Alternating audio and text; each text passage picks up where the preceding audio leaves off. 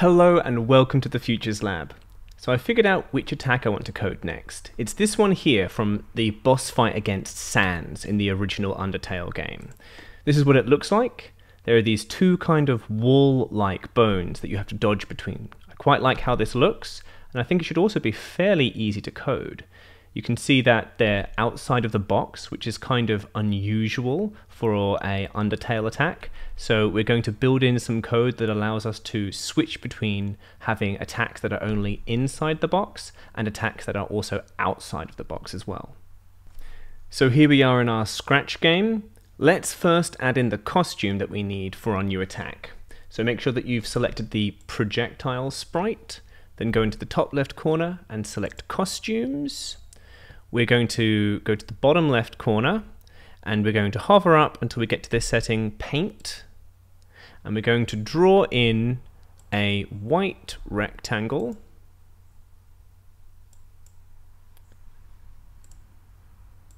with no outline, and we're going to make this really long. Now, rather than making this perfect, I'm just going to put in the initial sort of rectangle. We'll see how it looks, and once we're happy with the way that it's performing, then we can come in and add the little details to make it look more like the bones that Sans and Papyrus use in their Undertale fights.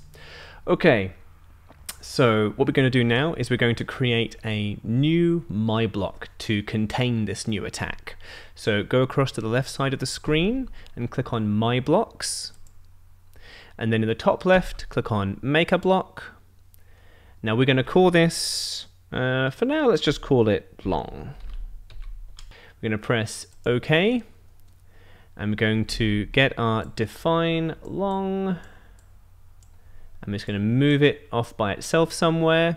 First, we're going to go to Looks, the purple category, and look for Go to Front Layer. It's near the bottom. Drag that out. Because remember, that was one of the key defining features of this attack, that we could see the attack outside of the box. So now, because we are going to be switching between these attacks, we need to make sure that when we're doing our scatter attack, we are behind the box. So pull out another Go to Front Layer and put it underneath Define Scatter, but this time change it to Back. All right, that seems pretty good. The other thing that we're going to need to do is we're going to need to switch costumes.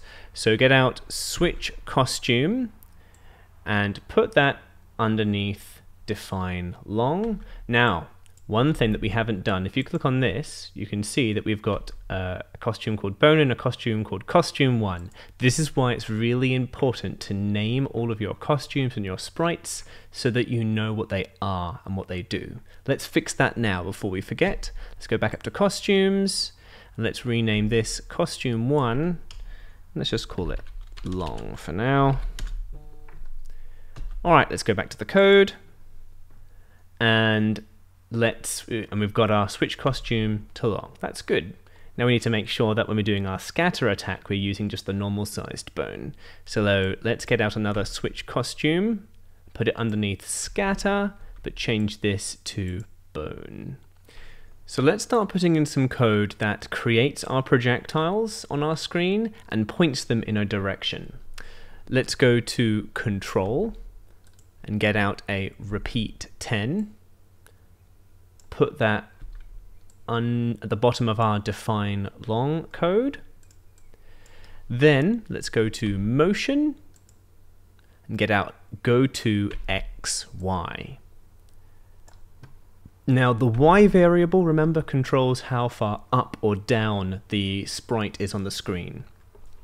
The very top of the screen is 180, but if we spawn these projectiles in the very top of the screen, they'll touch the edge and immediately delete themselves, because remember, our projectiles will always keep moving until they reach the edge of the screen, any edge of the screen, and then they delete themselves.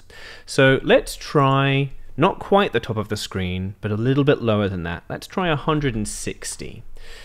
For our X variable, We want it to be on the left side of the screen, so it's going to be a minus number. Let's try minus 100. If you already understand the coordinates for Scratch pretty well, feel free to change these numbers. So now we need to make sure that we're pointing our projectile in the right direction. So let's pull out point in direction 90, put that right here, click on where it says 90, and pull the arrow so it's pointing down. That's going to be creating the projectiles up here that are going to travel down the screen. So now what we're going to do is we're going to make a clone. So we're going to go to Control. We're going to get out Create Clone of Myself. Put that here. And then we're going to do the other side, the sort of bottom right sort of side of the screen. So we're going to copy this. We're going to right click on where it says go to X, and then we're going to normal click on where it says duplicate, drop this just here. We need to make sure that this here is X equals 100, Y equals minus 160, and the direction is pointing up, because this section of the code is going to make the projectiles here and point them up the screen. So what we're going to do now is we're going to zoom out and look for our forever loop that's underneath when green flag clicked. Currently it should have a bunch of scatter codes in it. Pull those out for now. Go to My Blocks, pull out a long block, and then let's hit go. Okay, so few things. These projectiles aren't as big as we need them to be, and also they're happening a bit too often. We need there to be a pause in between, a wait. So let's hit stop. Let's go to Control, get out a wait 1 second, and put it right here. Now we already have that variable that we made to control how often we are creating our projectiles, so let's use that now. Let's go to Variables, let's get out projectile spawn rate, and let's drop it over the 1 in our wait 1 second. Okay, so that should be good. What we're going to do now is we're going to make the costume a little bit larger. So let's go to top left corner, click on costumes. I'm going to zoom out. Whoops. I'm going to grab this and stretch it a little bit. Hey, that's pretty much perfect. Didn't expect to get it right the first time. So that's good. Especially once we add on the little circles on the end to make it look like a proper bone. That's looking pretty good. Alright, so let's do that now. Let's add in some little circles.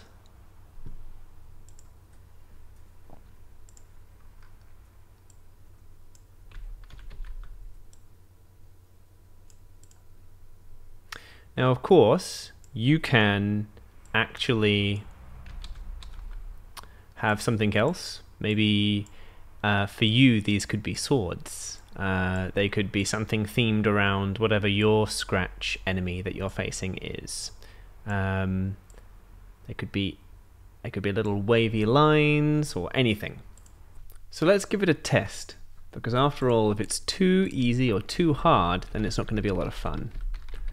And this, I think, is going to be too hard.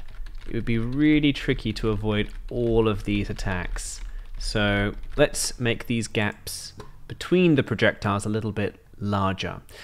Look for define long, and we're going to change our projectile spawn rate variable. So go to variables, get out set variable, put it underneath define long, and then we're going to select the projectile spawn rate.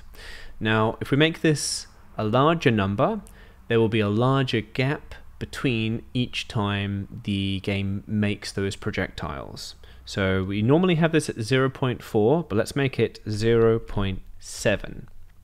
Let's give that a try. Okay, this seems a lot more doable. Yeah, I like this. Now we could change the speed, but if we do that and sort of flip between our long attack and our scatter attack pretty quickly, then you're going to notice these projectiles speeding up and slowing down at kind of odd times. So if you do end up changing the speed in your attacks, make sure that you have like a pretty long wait in between different types of attacks that might have different speeds. So if we've changed the set projectile spawn rate here in our long attack, we should also change it in our scatter attack to make sure it's appropriate for the scatter attack. So let's get out a set projectile spawn rate to 0.4 right underneath our defined scatter. Okay, that all looks pretty good. There's just one more thing we're going to do, is we're going to add in an input to our define long. So right click on it and normal click on edit, and we're going to put a space and then a repeat, and then we're going to add an input right here, and we're going to call this just R. R is for repeat, and then we're going to press OK. And now we just need to get this R and drag it over where we have repeat. Now the way that I've shown you how to make these inputs is so that when you're looking at an attack, you'll know what the inputs are. But bearing in mind that this word direction and this word repeat, all they are descriptions of what the input is. So if you can have a good understanding of how these inputs work and you want these to be a bit shorter, you don't actually have to include the direction, repeat, that kind of thing. You could use just letters if you wanted as well, just D and R, something like that, as a reminder for what each of these inputs does. And also, don't forget, you can also add in your own inputs. Make your inputs do things like change maybe the projectile speed or the projectile spawn rate. Have a bit of an experiment, get creative with it. So now that we have this working, we need to make sure that we've got our inside our forever loop, we need to make sure we put a number inside our long attack. Let's say repeat 10. So now that we've got this working, we can actually start building in attacks that change.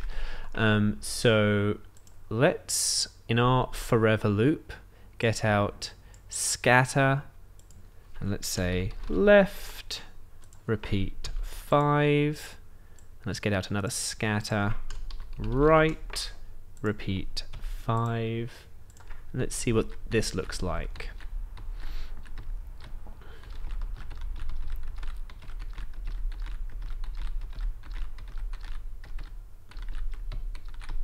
So this is quite cool. This is the beginnings of having our attack variety. Have a bit of an experiment. See what happens if you do like repeat 1 on all of these. See what that kind of looks like.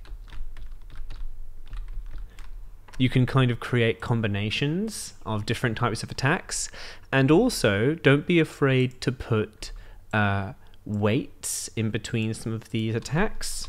You might have maybe a wait 0.5 seconds after the long attack is played before the scatter attack starts, something like that. So that's all for our second attack.